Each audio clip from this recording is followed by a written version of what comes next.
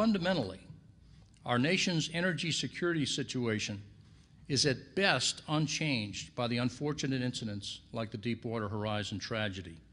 However, the impact of that tragedy could be worsened if it led to policies that restrict or prevent my industry from developing our domestic oil and gas resources in a safe and environmentally responsible manner. I say this not simply out of self-interest, but because these resources are vital to our nation's economic interest, to our standard of living, and the livelihoods of millions of Americans. We're going to need to significantly increase the supplies of all forms of energy: wind, solar, geothermal, nuclear, wave, biofuels, and yes, oil, gas, and coal.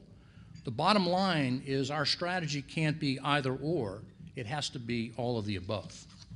And each form of energy has its own set of issues that have to be dealt with, such as the food versus fuel and land use debates for some biofuels, the noise pollution coming from wind turbines, or the waste disposal associated with nuclear plants.